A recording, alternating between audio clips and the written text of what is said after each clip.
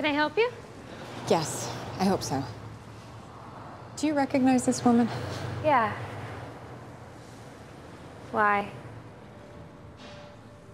She can't be dead. She can't be dead. She can't.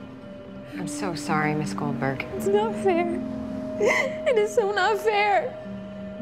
What am I supposed to do? Did the two of you know each other very well? Actually, I didn't know her at all. Then why would you be so upset? Oh, because she promised she would read my screenplay, and if she liked it, she would help me find an agent. Who would she meet when she came here? What's it matter? She's dead. I lost my chance.